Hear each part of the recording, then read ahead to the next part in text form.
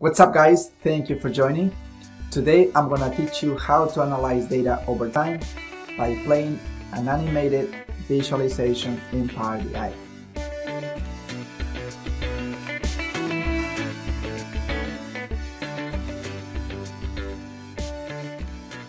But before we get started, if this is the first time you stop by this channel, please don't forget to subscribe if you don't wanna miss anything.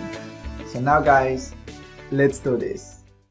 So real quick before we get started, this is the final outcome. And as you can see, I'm going to be applying two different methodologies here. The first one is by importing this visual, the play axis visual. And then the other one is by using the native play axis within Power BI Desktop. So just to give you a quick idea about what's happening here. So let's hit play and see what happens. There you go. So as you can see, that's going to be a dynamic visualization, a dynamic report. Okay, so now let's do this, guys. So this is the data, this is the report that we're going to be using, and I'm going to share with you also this data so you can follow along. So real quick, I want to give you more background about this type of visuals. So in Power BI, the idea of analyze data over time is to find major events, trends, and also outliers. You can use different types of visualizations. You can use line charts, area charts, and also scatter charts. For this particular tutorial, we're going to be using, as you can see, this scatter chart, and also the one on the right is this line chart. And of course, we're going to be using the important visual called play axis, and I'm going to teach you how to do that as well. So what happens if your organization doesn't allow you to use imported visuals? You can still use the play axis visual within Power BI Desktop.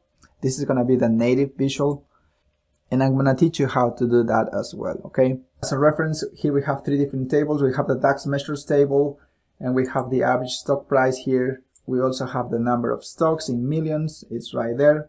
We also have a calendar table here. And finally, we have here the fact table called tech for this particular case. And here we have data for three different companies: Amazon, Google, and also Tesla. The data is coming from Finance Yahoo, and here is the link if you want to take a look at that as well. All right, no more talking, and let's do this. So now let's get started with the imported play axis visual. So this is the visual that we have here. This is a scatter visual, like I said before, scatter chart. First step here is to start dragging and dropping fields into these boxes. So let's do that. For the x-axis here, we're going to use the average number of stocks, okay? So let's drag this into this box. There you go. And then for the y-axis, we're going to use the average stock price. There you go. And then for legend, we're going to use company. It is right here. Now you can see three different dots here, right? The red one for Tesla, the blue one for Google, and then the other one for Amazon. So it's working perfectly fine. So we are just seeing here dots, right? What is going on? As you can see, this visual is a little bit tricky. What you can do is use volume, for example, and drag this into the values box. And let's see what happens. Boom. So now you can see everything in the same visual, right? Another cool thing that you can do here is to add size. And for this particular case, we're going to use the average stock price. So let's drag this measure into size and let's see what happens. Boom. Perfect. So now let's add the fields for the other visual. For the x-axis, we're going to use year, month. And then for the y-axis, we're going to use the average stock price. And then for legend, we're going to use company. So now you can clearly see the trends, right, over time. There you go. Until December 2022. So it's working perfectly fine. So now let's import this play axis visual. For me, it's already here. I already imported this. If you haven't done this, click on here, get more visuals, You can type here play axis if you want. So it's right there. Click on this option and then automatically it will get populated right here, like you can see here. Okay, so it is right there. And the next step is to insert this visual. It's already here. And we're gonna use quarter from the calendar table. Let's drag this into here and let's see what happens. Boom. So one of the coolest thing about this visual is that you can customize. So let's hit play and see what happens here, okay? Check this out. So now you can clearly see what's going on. So Amazon was the first company that was public based on this data.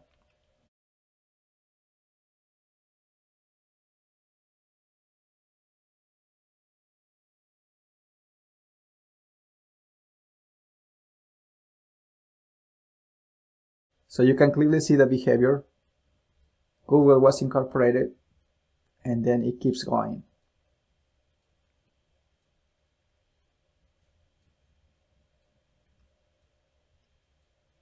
So let's stop this for a second. You can customize this visual as well. So let's select the visual here, the plate axis visual, and then go over here, format your visual, and here, so you can also customize the time. So remember, this is in milliseconds. How about 500 milliseconds instead of 1000?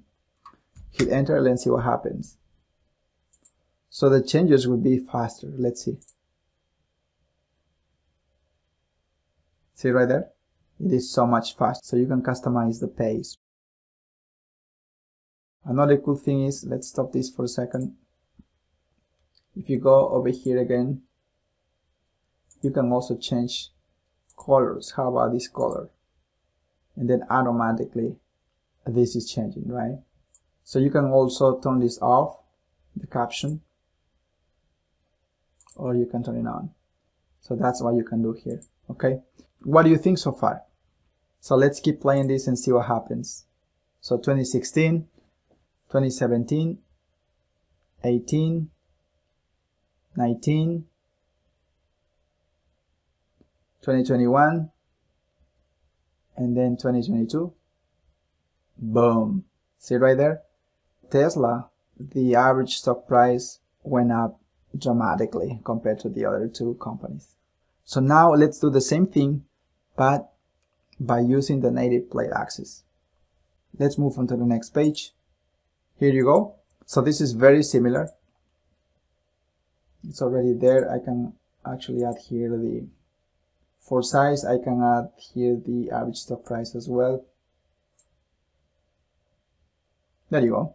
So it's very similar now. So let's say that your company doesn't allow you to import visuals. That's their policy. So how can we solve this issue? So one of the features that the scatter visual has is also the plate axis visual, or the plate axis option. So let's select the visual for a second and let's see how we can do this. So once you select the visual, there is an option here called plate axis, right? There you go. So what we can do next is go over dates or calendar table and drag quarter into here. Check this out.